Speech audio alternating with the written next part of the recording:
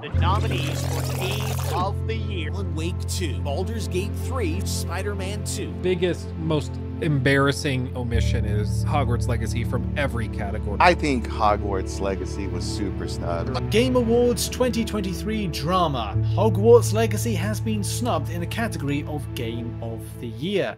Hogwarts Legacy. It had absolutely everything necessary to be a legendary game. Gameplay? Knocked out of the park. Superb wizardry combat with a vast array of spells. You can become very competent and do some very cool stuff with the combat. Visuals? Competes with the best games in the market available right now. Even though TAA does give it a blurry effect, with some sharpening with your upscaler, it can definitely get better.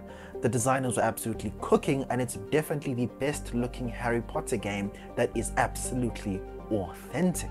So what's the problem? It plays good, it looks good.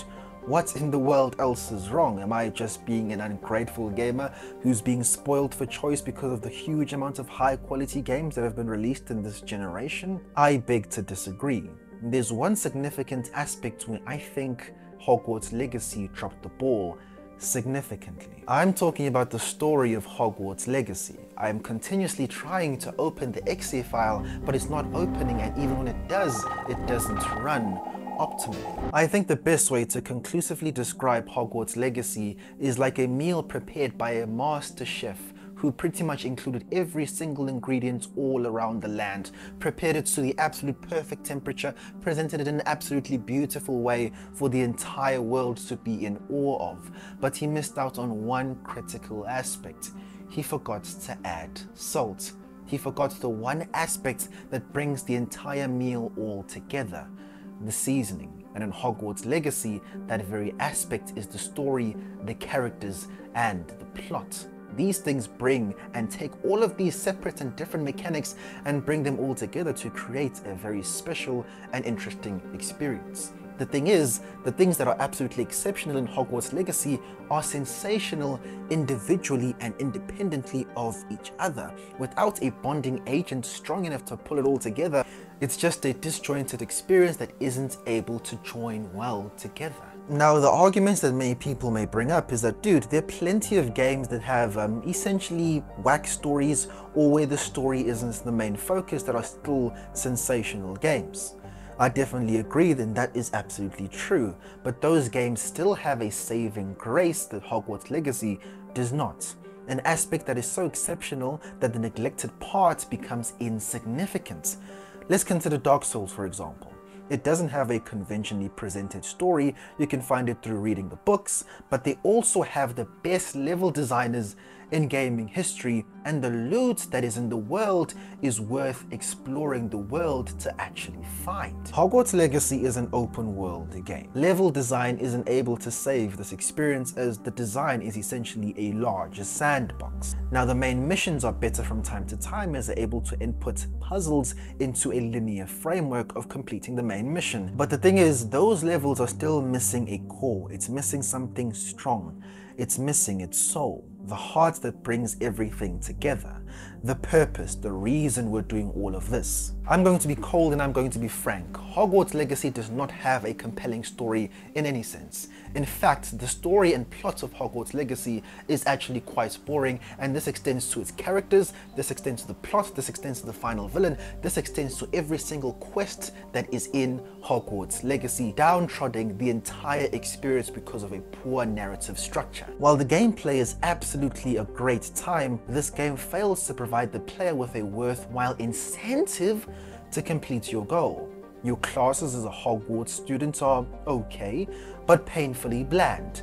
The main quest lacks urgency and fails to establish significant stakes. And what makes this hit home is how poor and boring all the characters are. Something that the Harry Potter series absolutely excels in, which makes this issue even more painstakingly obvious.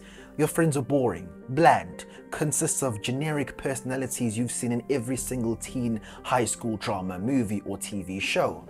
The stereotypical rebel and the stereotypical nerdy girl stepping out of her shell to help you.